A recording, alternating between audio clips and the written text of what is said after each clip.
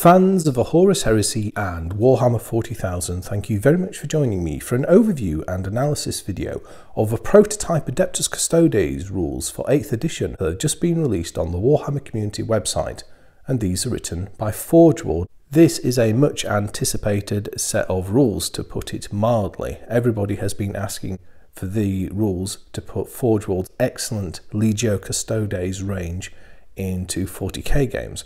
And here we have the first scratching of that happening with a set of prototype rules being released for a selection of units. So this is not a comprehensive rule set, but we do have a few things to look at. What I'm going to do in this video is we're going to look through the 3 pages that have been published, talk a little bit about the general philosophy and approach that GW are offering here before looking at the specifics of the unit, and I'm going to assess, analyse and critique how effectively I think ForgeWorld are translating the 30k rules and flavour of that particular unit into 40k. Just a note on me today, I'm a little bit grotty and under the weather, so my voice might not sound as good as normal, he says modestly, but if I do sound a bit off and odd or croaky, that's the reason why. It's Papa Nurgle, bless him. I'll leave a link to the article on the Warhammer Community website so you can go look at it for yourself, and I encourage that you do so. But without further ado, let's get into this. Let's start with the preamble. What basically they are saying here is this is a flavour of what to expect of Adeptus Custodes / Legio Custodes units in 8th edition 40k, and they're pitching this as a future part of an Imperial armour book, similar to the indices we've already had for ForgeWorld's ranges, to allow you to play their vehicles, units, monsters, and the rest in 40k 8th edition. So it's basically saying these are prototype rules, you should have the consent of players to use them, and although they give points values, I think they're suggesting that these are not probably suitable for competitive play at this stage,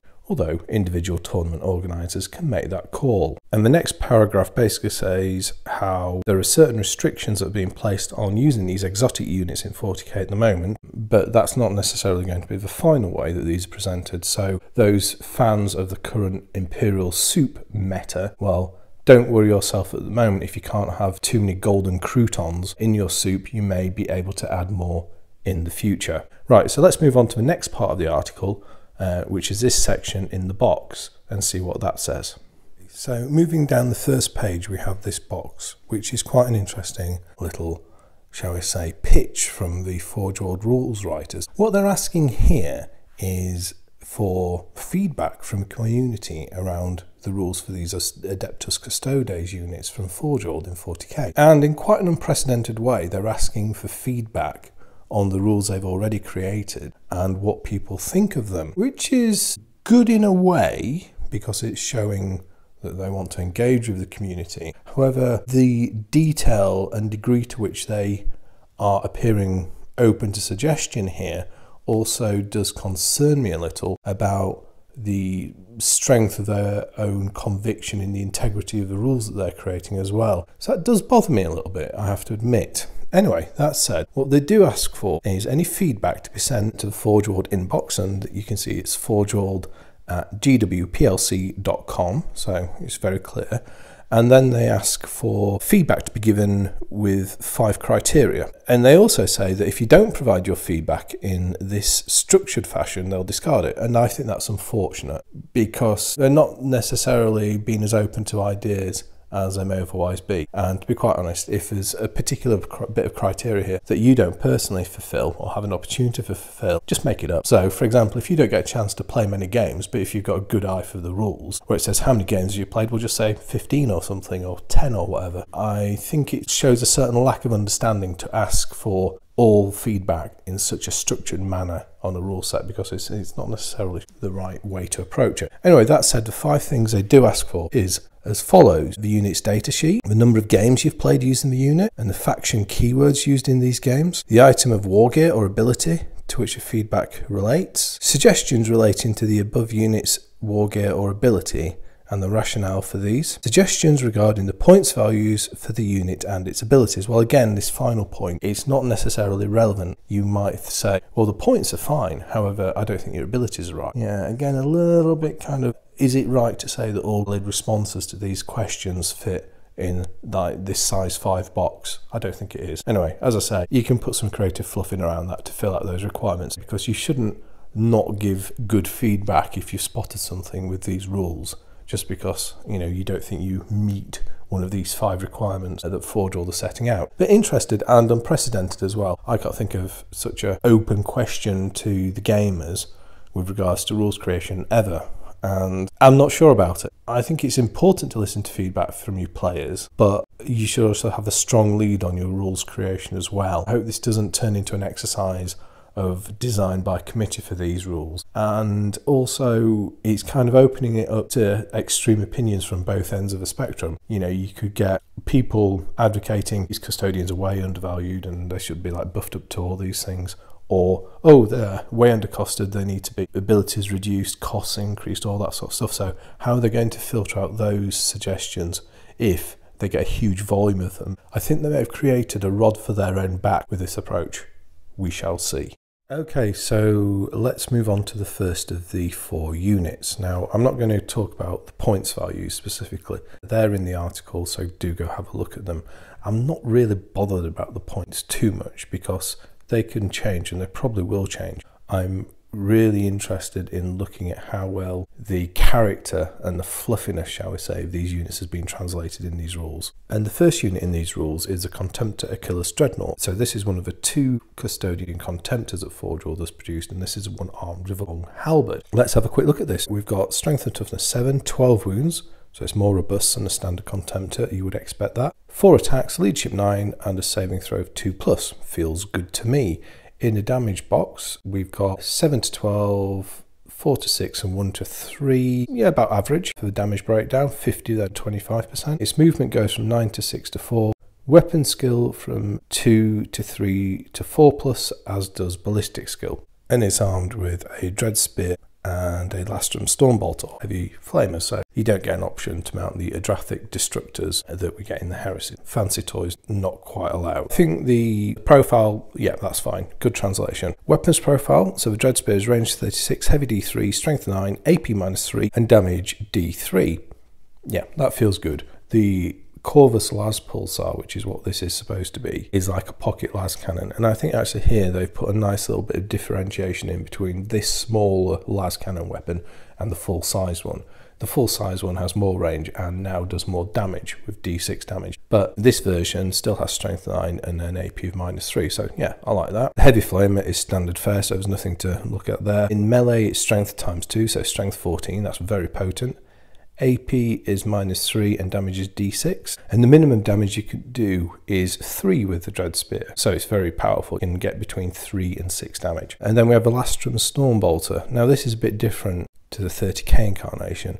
What they've done is given it a point of, or -1 save modifier, but they've taken away the heliothermic detonation rule, which made the custodian one so fluffy, a much less potent weapon. Looking at special rules, we've got this impaling lunge, and what this says is specific to each individual attack, not all attacks, as people have tried to rules what are the heresy version of this. Every time you roll a 6 to hit with your Dread Spear, you do mortal wound in addition to any other damage you cause, so that's nice. It gets Adamantic Shielding, 5+ invulnerable save, standard fare, and then Unyielding Ancient, which is like a Feel No Pain of 6+, and it'll blow up if it goes up, so that's fine. And there is also a note there to say that there are other options coming, so clearly we've got the Galatis Dreadnought.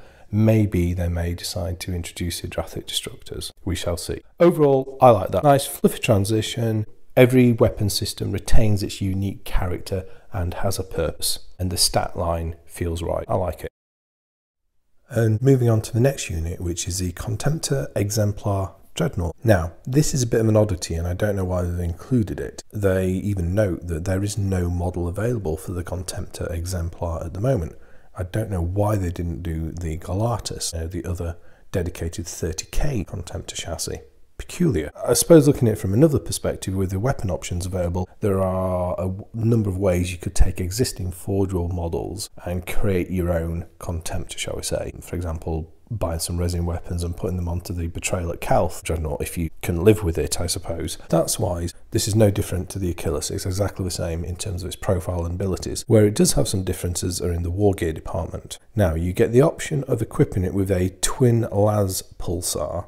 So exactly the same as the single mount version that was on the Dread Spear from the Achilles. So I guess you could use a twin las cannon to represent that. This is like your tank killer dreadnought, very potent. And then you also get the option of equipping it with a plasma ejector. So this is kind of taking the weapon concept from the Telemon heavy dreadnought of a flamethrower type plasma weapon, and you can see from its stats it's suitably beastly with strength 6, -3 AP and 1 damage. D6 shots, automatically hits its target, no get hot penalty.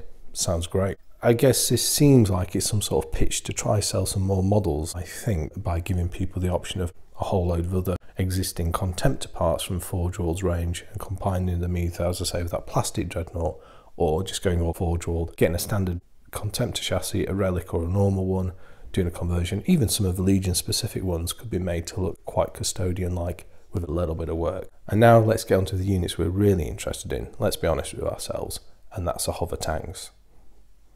And here we have it, the Gladius Grav tank. This is a very iconic tank for the custodian, so let's see what the stats are like. Weapon skill is 6+, strength is 6, toughness 7, 14 wounds, leadership 9, and a saving throw of 3+. For those of you not familiar, it's essentially the same stat line as a Sicaran. In the damage box, it's got a standard split, 50-50, 25-75 for the damage gradations, and movement goes from 16 to 12 to 8, ballistic skill from 2+ to 3+ to 4+, and attacks from 3 to D3 to 1. And it only has 2 fixed war gear options, which is a twin Iliastus accelerator cannon and a twin Lastras bolt cannon. So stats wise, I think a good translation of the 30k incarnation of this vehicle. Let's look at the weapons. The twin Iliastus accelerator cannon has a range of 60, heavy 8, strength 8, AP -3, and damage is D3. And the Lastran bolt cannon is range 36, heavy 6, strength 6, AP -2, and damage 1. So what do I think? Well, they've upped the number of shots on the Iliastus accelerator cannon. They've kind of taken the 3 shots per gun and doubled it and added a bit. Really potent weapon, that. Very powerful. And you'd expect it for the custodians. The Lastran bolt cannon, well, again, they've done away with the heliothermic detonation rule, so it hasn't got that nice fluffy killing power versus living things. But with strength 6 and -2 AP, it's in effect a pumped up heavy bolter.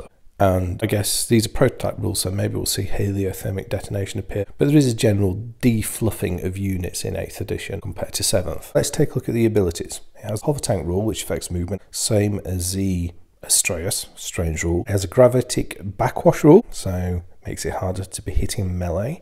It has a flare shield, which grants it a 6+ invulnerable save. So again, we have an example of this. Well, what's a flare shield? What's a void shield? Whatever we want it to be in terms of invulnerability. They've lost that distinct character of an individual piece of equipment. It is what it is, I suppose. And then it also has enhanced aromatic alloys. And basically, every time you take a wound, you roll d6, and on a 6+, you mitigate it. I guess that's quite interesting when you combine that with the flare shield. So there's kind of like a lot of dice rolling to do on this, because you got one invulnerable save and then another. But I guess it has some protection against mortal wounds, as I read it, with the enhanced aromatic alloys. It's not an invulnerable save, it works against any wound. So I guess actually this makes this tank quite a tough cookie, and coupled with its immense range and very hard hitting firepower, this thing's an absolute beastie. It seems to me, out of the ones we've looked at so far. It feels an authentic translation of the capabilities of a Heresy unit as well. Ranges have been preserved,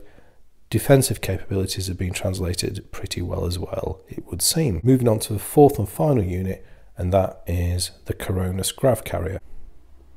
Okay, so moving finally onto the Coronis Grav Carrier. This is the Custodian's Anti-Grav Land Raider. I really like it. This is a lovely model, looks great, and it's an interesting unit in the game as well. The only non-Lord of War transport option available to Custodians at the moment, setting aside the Charon Inquisitor of the Sisters of Silence. Let's go through the stats. So weapon skill is 6+, strength is 6, toughness 8, wounds are 18, leadership 9, and saving throws 3+.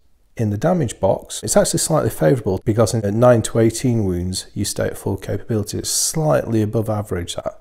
But anyway, you've got movement, which goes from 14 to 10 to 6, ballistic skill, which goes 2 to 3 to 4+, and attacks, which goes 3 to D3 to 1. It's armed with 2 weapons, a twin Arachnus las blaze and a twin Lastrum bolt cannon. Let's have a look at the las blaze because I think they've put their foot wrong with the weapon design here. So it's got two fire modes, it's got beam mode and burst mode. In beam it's got a range of 36, it's heavy 2, strength 9, AP -3 and damage D6, short range las cannon. In burst mode its range is down to 24, heavy D6, strength 5, -1 AP and D3 damage. The Lastrum bolt cannon is exactly as per the Claudius Grav tank. I think that they've translated the las blaze poorly from the Heresy era stats, and they've made changes that are dissonant with all the other changes they've made, or the other translations that they've made for the units. So in the Heresy, the concentrated fire mode was range 48, heavy 1, strength was 8, its AP was 1, and it had the exoshock rule. Burst mode was heavy, strength 6, no AP. It was basically a twin-link multi-laser, if I recall that correctly. What's the problem with this weapon? Well, they've made the beam mode too strong relative to the burst mode. Basically, I mean, why would you ever fire burst mode? Unless you get a 3+ on the number of shots, you've got absolutely no benefit from the outset. And because the strength in the AP is so much lower, then probably you're only really benefiting in terms of volume of fire until you probably roll a 5 or 6 on the number of shots. So I have no idea why they gave it a random number of shots of D6. Should very clearly have been 6 shots. They've upped the hitting power and given it this incredibly high damage. You need to change that. Damage should just be 1, strength 6, maybe -1 AP. It just needs to be like a multi-laser with lots of shots, because that was the original intent. And then in general they've messed with this gun as well, because they've reduced its range from 48 and 36 respectively to 36 and 24. So another inexplicable change in how they've configured this weapon. So that does need changing in my view. Defensive capabilities are exactly the same as a Claudius. What they have done is they've introduced a little bit of difference between the two. In the Heresy this had 4 hull points, so it was a tougher vehicle. They've chosen to represent that not just through more wounds, but they've actually increased its toughness stat from 7 to 8, so it's as tough as a Land Raider. It can also carry 6 custodian infantry, which is exactly the same as how the Heresy version works. Overall, what do I think? I like the defensive side of it, I like the movement stats, all that sort of stuff, that's good. But they've messed up the twin Arachnus las blaze cannon stats. That needs fixing in my view.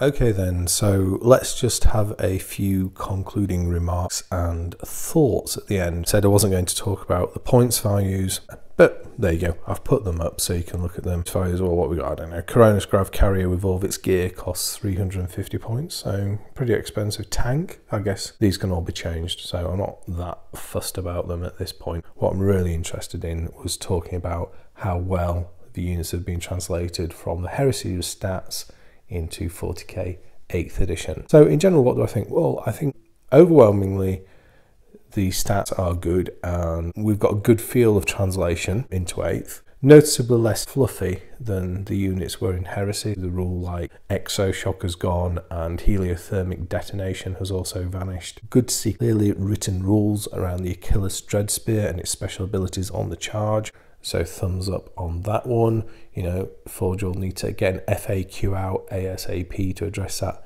in the Heresy rule set. The one big misstep is the Arachnus las blaze weapon on the Cronus Grav carrier. That's a terrible translation of the concept from the Heresy, and as far as I'm concerned needs to be completely reworked. But aside from that, good. Other thoughts? Well, it's good to see that A, Forge World have got these rules prepared, and B, that they're sharing them with the community at no additional cost, so people can actually play with these units. Likewise, I temper that enthusiasm with how they're proposing for feedback on these rules. As I said at the start, I think you should have a strong rules direction in terms of developing units like this, and with the way they're asking for the feedback and how they're asking for the feedback, just feels a little bit too much like they could be led by the community responses on these particular units. And also you could argue, well, are they trying to make up for their own shortfalls in resource in the Forge or writing team by getting the community to playtest for them? That's an interesting take as well, isn't it? I suppose if you're looking in the world of computer gaming and alpha and particularly beta testing, well, that's how things work there, isn't it?